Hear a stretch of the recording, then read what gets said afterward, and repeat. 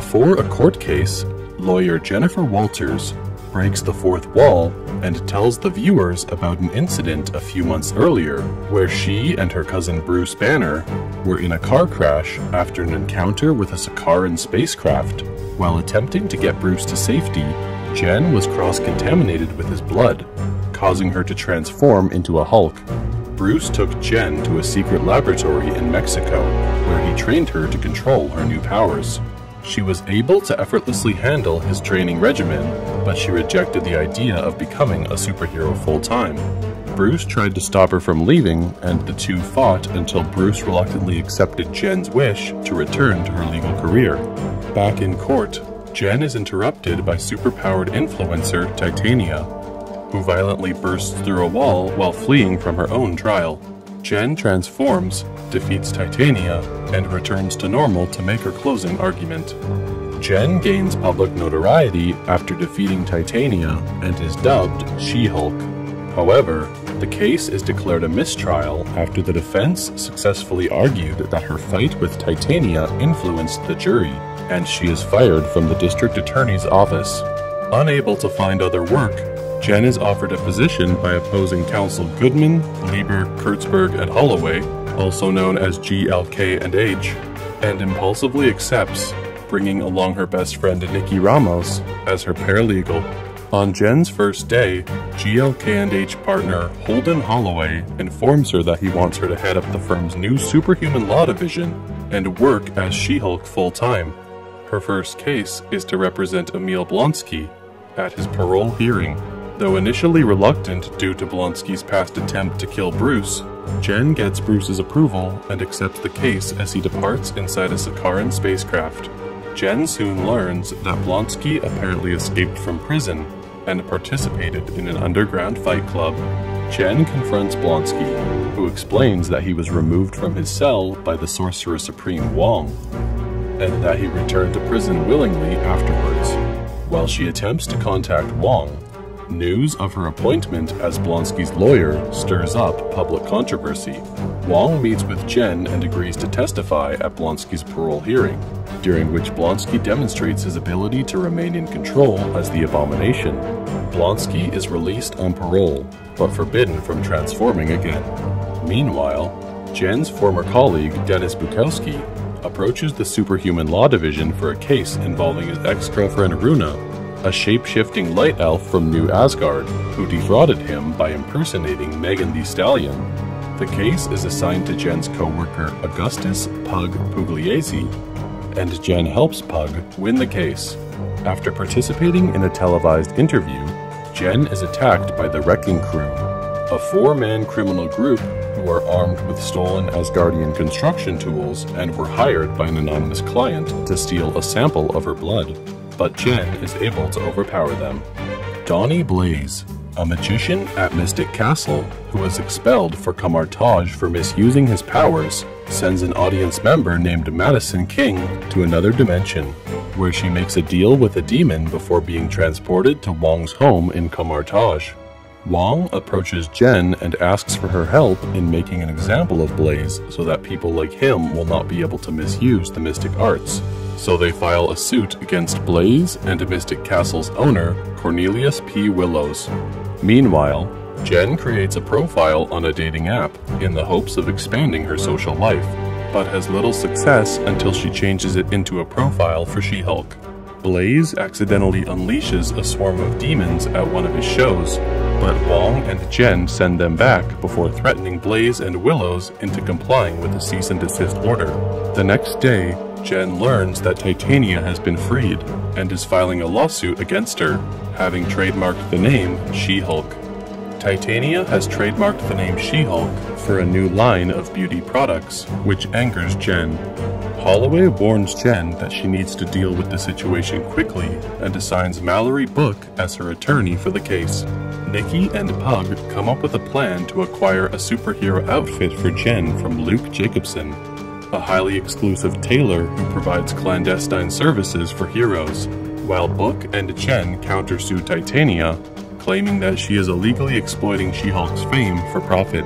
Jen is annoyed to discover that Todd Phelps, one of her unsuccessful dates, is also a client at her firm. But this helps her realize that she can use her dating app history to establish a past record of her identifying as She-Hulk before Titania tried to gain the trademark. Using her past dates' testimonies, Jen wins the case and establishes a tentative friendship with Book.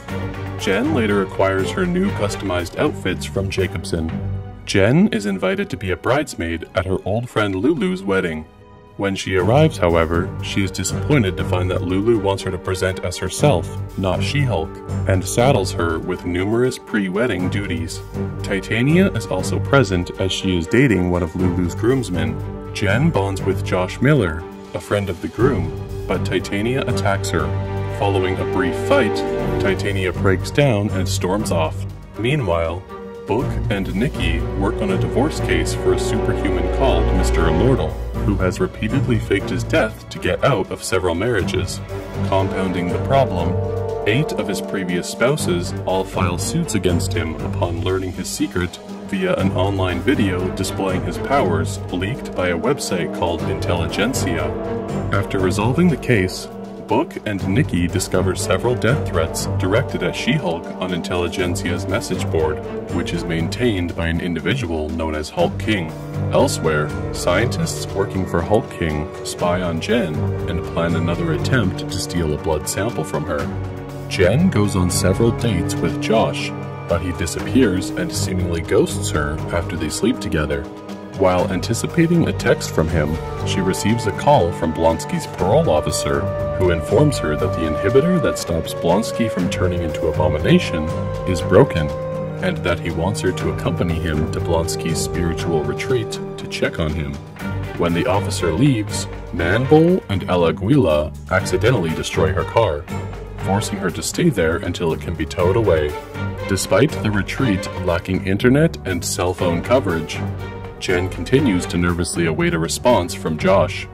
She attends a group therapy session with Blonsky, Manbull, El Aguila, Porcupine, Saracen, and one of the men from the wrecking crew, where she is convinced to delete Josh's contact information and let go of her feelings towards him. It is revealed that 3 days earlier, Josh secretly cloned Jen's phone and stole a sample of her blood on behalf of Hulk King after sleeping with her. Jen takes on a new case, representing Eugene Patilio, also known as Leapfrog, who wishes to sue Jacobson for giving him a faulty supersuit. Jacobson is represented by Matt Murdock in court, and wins the case due to Patilio inadvertently revealing that he disobeyed Jacobson's instructions for using the suit. Afterwards, Patilio contacts Jen asking for help against an unknown assailant. Jen arrives and battles the assailant, who she discovers to be Matt Murdock as his superhero persona, Daredevil. Murdock reveals to Jen that Patilio kidnapped Jacobson, and the two work together to rescue Jacobson before they sleep together. The next day, Jen attends the Southern California Law Awards Gala, where she accepts a Female Lawyer of the Year award, but the gala is interrupted by an Intelligentsia broadcast, which smears Jen's reputation by displaying footage of her in bed with Josh. Briefly losing control, Jen goes on a rampage, destroying the gala stage and attempting to capture a nearby Intelligentsia member, only to be apprehended by the Department of Damage Control, also known as the DODC. Jen is released from DODC custody, but is forced to wear an inhibitor to prevent her from transforming, and loses her job at GLK&H because of this. Nikki and Pug infiltrate an Intelligentsia event, where they learn that Todd is Hulk King, and Blonsky as the Abomination is serving as a motivational speaker. Jen arrives at the event and confronts Todd, who injects himself with her blood and transforms into a Hulk. After Titania and Bruce unexpectedly appear in the ensuing fight, a confused Jen destroys her inhibitor and breaks the fourth wall once again, using the Disney Plus menus to leave her show and confront the show's writers in Marvel Studios Assembled, a Disney Plus series that gives a behind-the-scenes look at the series and movies of the Marvel Cinematic Universe. She meets with Kevin, an artificial intelligence that claims to be in charge of the Marvel Cinematic Universe's storyline decisions, and persuades it to rewrite the finale. to which it reluctantly agrees. Returning to her show, she finds Todd and Blonsky have been arrested. While celebrating with her family and Murdoch, Bruce returns from Sakaar with his son Scar. After regaining her job and being cleared of all charges, Jen vows to continue her work as a lawyer and a superhero. In a mid-credits scene, Wong breaks Blonsky out of prison and takes him to Kamar-Taj.